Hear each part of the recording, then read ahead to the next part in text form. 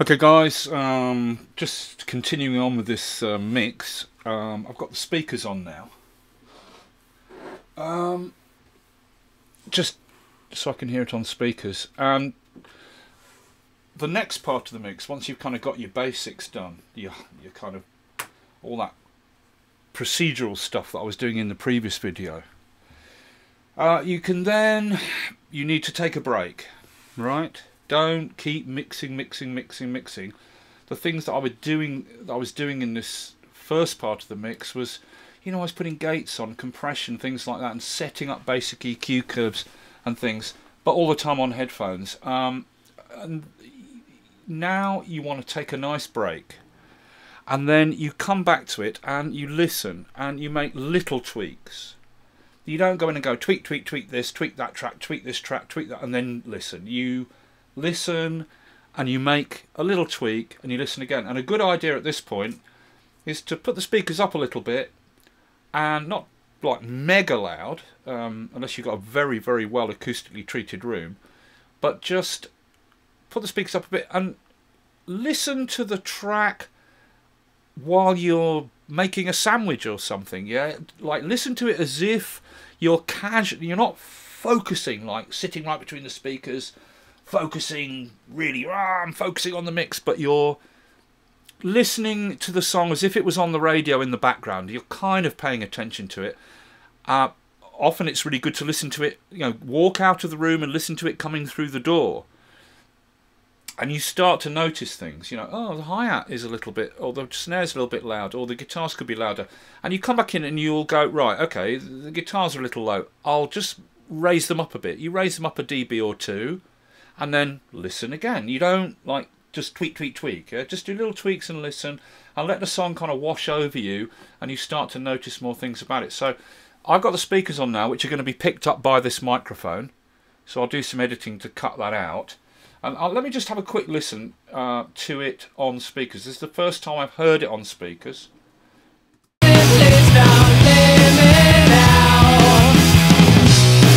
I'll just lower the speakers down a bit.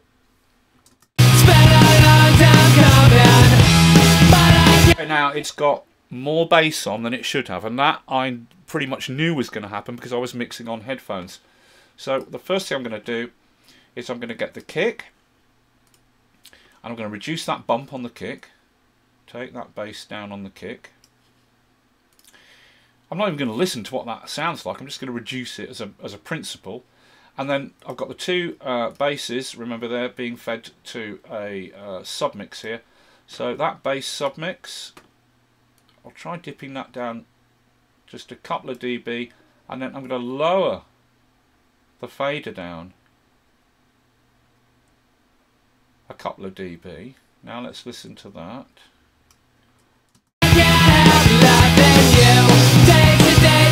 The thing is, you don't want your kick to be too loud. I'm going to tighten that kick up, the bass part of that kick. You don't want your kick drum to be too loud. I'm going to put that to 100 Hertz. If the kick's too loud, it starts to ruin the rhythm, the drive of the song. If the kick is way too loud, yes, you hear it, but it starts to take away the groove, right? So the kick wants to be not too loud, so it's kind of pushing the groove along, but it's not so loud, it's dominating the groove, and then it takes away the rest of the vibe, the rest of the groove. Please don't leave me now. And I know that just drop that bass a smidge more. It's not right, and there's nothing I can say to make you stay another night. Okay, I've got our compressed drum mix there, the really heavily compressed drum mix.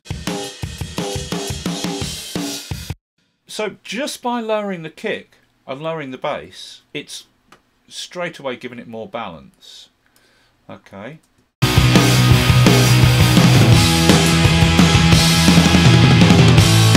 Now I've got that compressed submix of the drums here. Let's solo that and listen to it. Let's drop the kick out of that submix a little bit, so there's less kick in that submix, less compressed kick in the parallel drum mix. It's mostly it's more the snare, with next loudest is the overheads, and less kick, so we're not overloading the kick.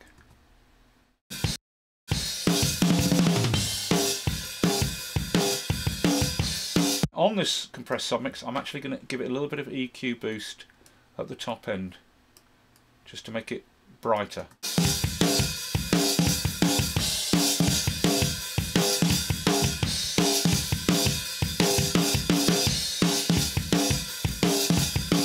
Right, let's hear that now.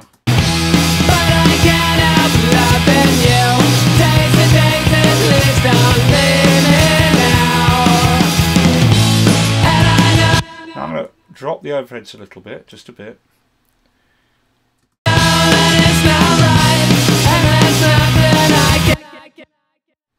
A little bit less of the small reverb on the snare, and I'm going to drop the snare just a smidge. Can't say to make you stay another night.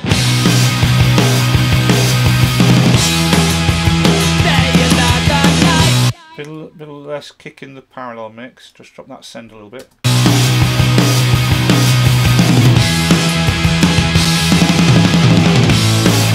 Now the toms, can lower those down a smidge. Let's hear that tom fill again there.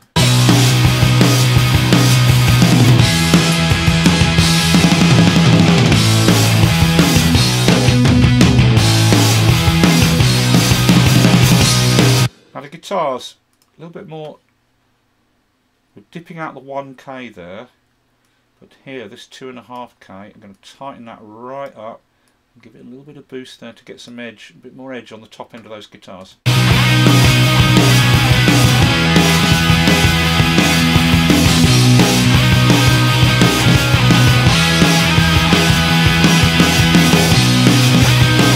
And drop that, I've got a little bit of warmth on the guitar there. I'm going to drop that down a bit.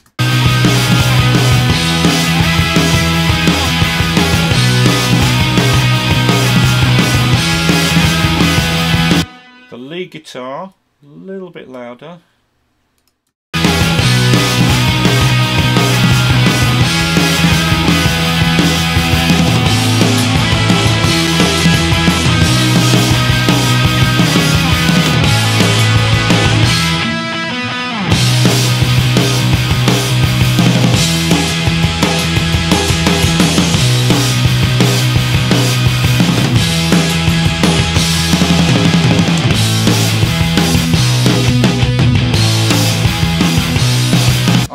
Dipping the snare down a little bit more now.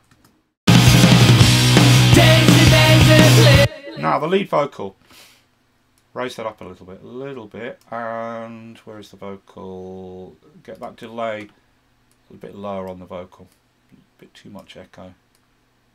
Just want it really subtle, that.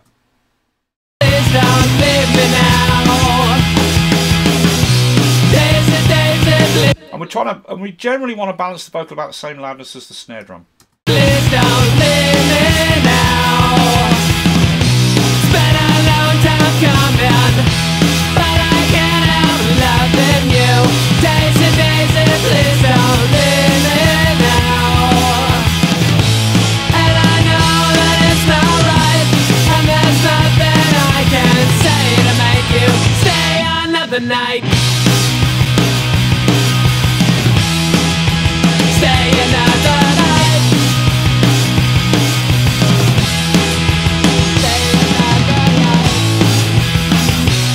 And that is the basic tweaks. So I've just balanced. I've basically lowered the bass end on the kick, lowered the bass end on the bass, and dropped the bass and the kick down a bit. That I mean, only just like 1 to 2 dB, a little tiny bit. A little bit of bass reduction, 1 or 2 dB of bass reduction, and 1 dB roughly of reduction on the level. And that has just dropped the bass end down enough to bring the guitars back in, and then I've just slightly brightened the guitars, raised the vocal a tiny bit, and now it's sounding more like the right overall balance. And now I would listen to it and just make the odd tweak here, the odd tweak there. Daisy, Daisy, please don't leave me now. Daisy, Daisy, please don't leave me. Just a smidge more guitars. They're at -1.5, so I'm going to put them up to -1. Just 0.5 of dB. Let's hear that. Leave me now. Spent a long time coming, but I can't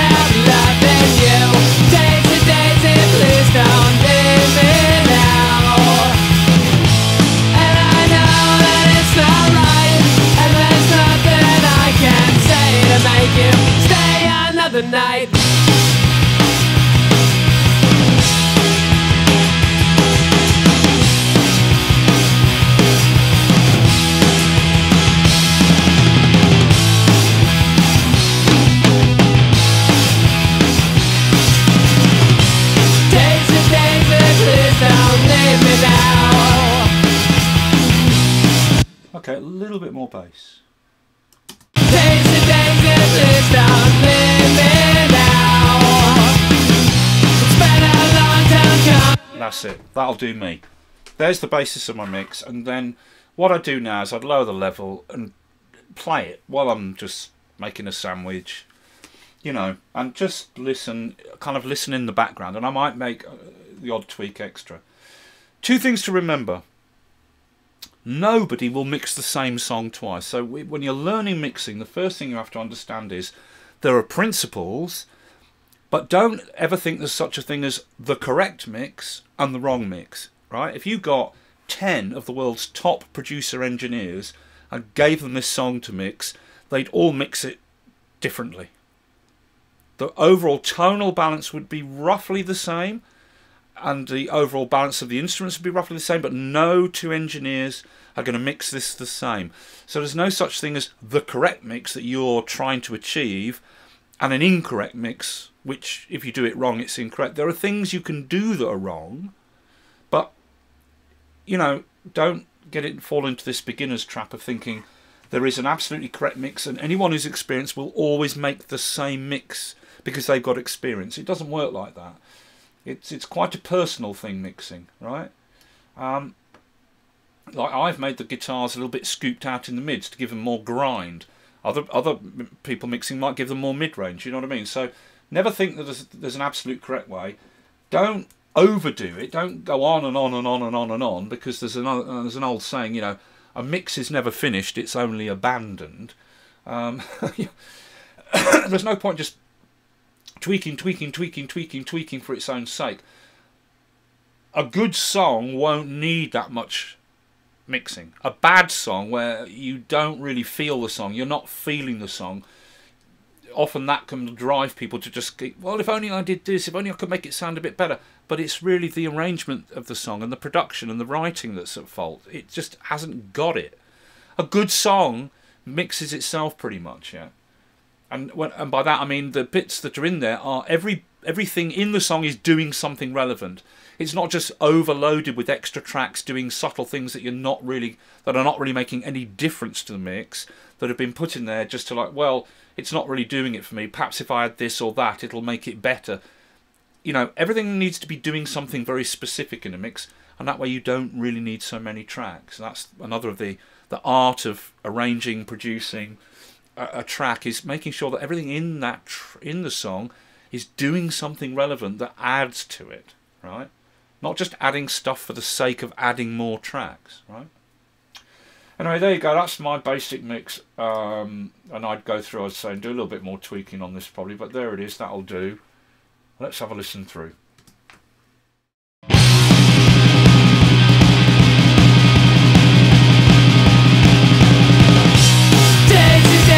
Please don't leave me now. Days and days and please don't leave me now. It's been a long time coming, but I can't help loving you. Days and days and please don't leave me now. And I know that it's not right, and there's nothing I can say to make you stay another night.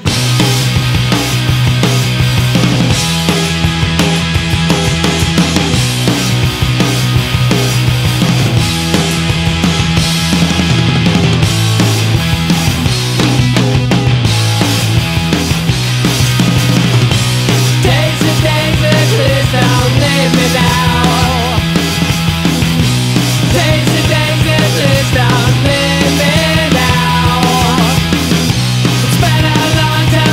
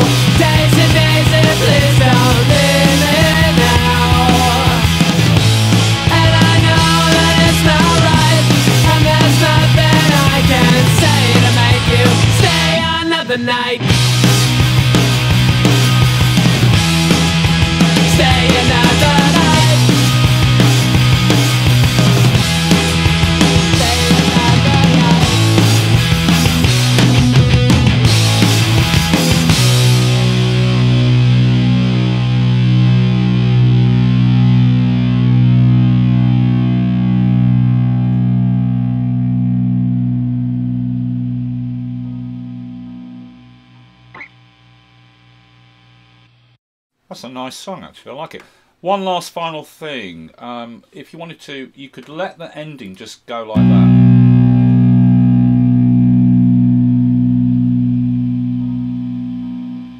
But there,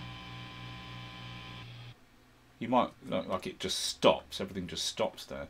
But if we zoom in and look at the end,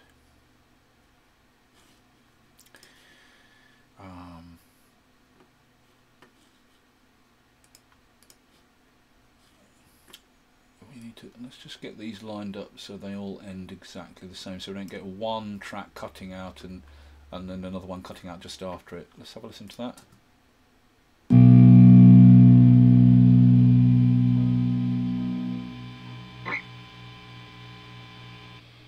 Okay, so some of the guitars are cutting out here and there. So one thing you could do with this is go into, for the final little thing, I mean there's maybe a little bit more tweaks I do. You noticed as I was listening to that, I slightly raised the kick, slightly dropped the snare, slightly raised the bass, slightly dropped the vocal, and I mean by a tiny amount. But what you could do, just to get the end tidy, is get this final master stereo track, right click on it, create a track for it. Right, now this is alt left click on the main fader, it should be at 0. And I should have a track now on here for the final output. Track. Show output track, okay. There it is. So on the final output track here, we've got the main fader at 0, starting at the beginning of the song all the way through. So what I would do is, with this final track, go to the track automation, put this on volume, and there you've got nothing. Okay, but the fader is at 0. Look, 0 dB, right? 0 dB. So right at the end, where it does, the guitars are fading out,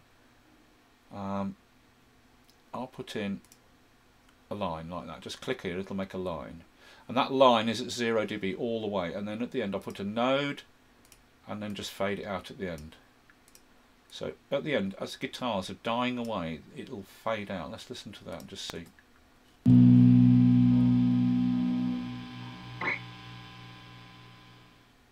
Like that. And you get a little bit of a tidier ending. I mean, that's optional. You might want it to sound more punk, scrappy. It ends on the guitar's just cutting out. Okay? But you could do that. Yeah? You could do that. Let's get rid of all the track automation on this track. Mix. Delete automation. There's no automation anyway, so get rid of it. And then hide that track. Hide output track. Okay, so that's an option you could do just to make the end drop out nice and tidy.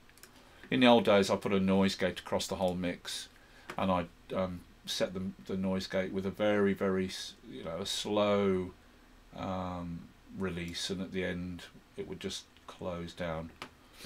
All right, there you go. I hope that's useful.